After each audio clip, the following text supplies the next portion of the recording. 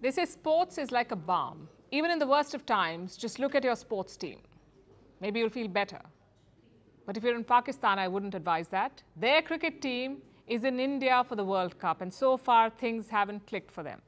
They've lost 3 matches on the trot. First to India, the second to Australia, and the third to Afghanistan yesterday. And that last one was a stunning World Cup upset. Pakistan is ranked number 2 in the world. Afghanistan is ranked 9th. So for them to beat Pakistan is massive. It was Afghanistan's first ever victory over their neighbor. And it wasn't just about the win. It was about how they won. A comprehensive victory by 8 wickets. The crowd in Chennai was ecstatic. In fact, that's been a feature of all Afghanistan matches. The Indian crowd has been right behind them.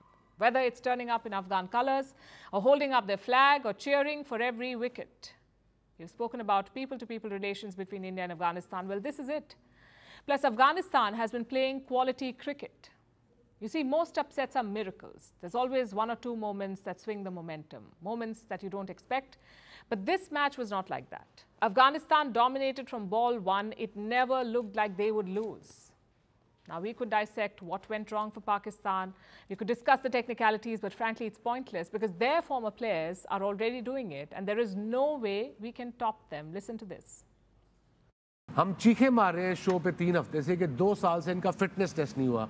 अब मैं लड़कों के individual नाम लूं, इतने उनके मुंह हुए हैं. लगता है रोज कोई 8-8 किलो कढ़ाई खाते ने, निहारियां खाते ने. भाई कोई टेस्ट भी तो होना चाहिए. अब in professionally you guys are getting paid, playing for your country, and there has to be a certain criteria. Like I said, there is no topping that. So let's focus on the Afghanistan team instead. The country has been through a lot of trouble in the last couple of years. In 2021, the Taliban captured power. They turned the clock back to the late 20th century. No sports, no women's rights, no financial opportunities, nothing. Cricket was a bit of an exception. The women's team was completely stamped out. Most of the players now live in Australia, but the men's team somehow survived. The players are now based in the United Arab Emirates. Until last year, they played their home games in India, but in 2022, they struck a new deal with the UAE. So UAE is now their designated home. Every other team can play in front of their home crowd. They can host bilateral series, but Afghanistan cannot. Even their so-called home games are abroad. And think about the players. Many of them have families back home, like Rashid Khan. He's arguably the most popular Afghan cricketer, but in 2021, his family was stranded in Afghanistan. Can you imagine the horror? I'm sure most Afghan cricketers have a similar story, and despite that, they push on. You heard Pakistani veterans mocking their team's fitness. You won't hear that about Afghanistan. Their players have put in the hard yards. They've combined talent with hard work, and now you see the results. Pakistan was actually Afghanistan's second victory in this tournament. The first was against England, the defending ODI champions. Talk about historical revenge. These are 2 countries that shaped Afghanistan's history, and not in a good way.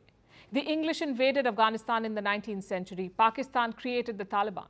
So I guess yesterday's win was sweet revenge. It also tells you how skilled this team is. These are not fluke performances. They have shown consistency.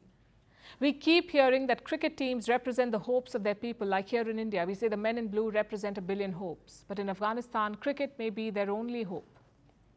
And that's a different level of pressure. You know your country is already suffering from the Taliban, from earthquakes, from poverty.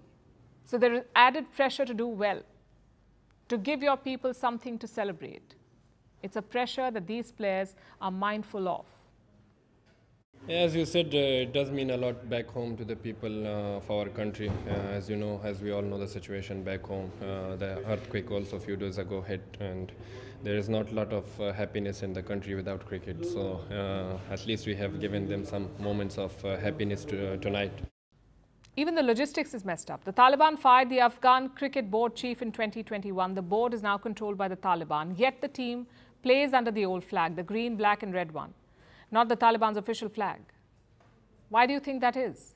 Because even the Taliban recognizes the importance of this team. They're national heroes. After yesterday's result, the Taliban congratulated them. It said the victory showed Afghans can win in any field. And we agree, Afghans can win in any field. The only thing holding them back is the Taliban. Yesterday's match showed the power of sports. It made an entire country forget their troubles. Afghans hit the streets, dancing and singing. For a brief moment, it was like the last 3 years did not happen. Yet, sports cannot erase reality. The same celebrations were proof of that. Because you heard firecrackers on one side and AK-47 gunfire on the other.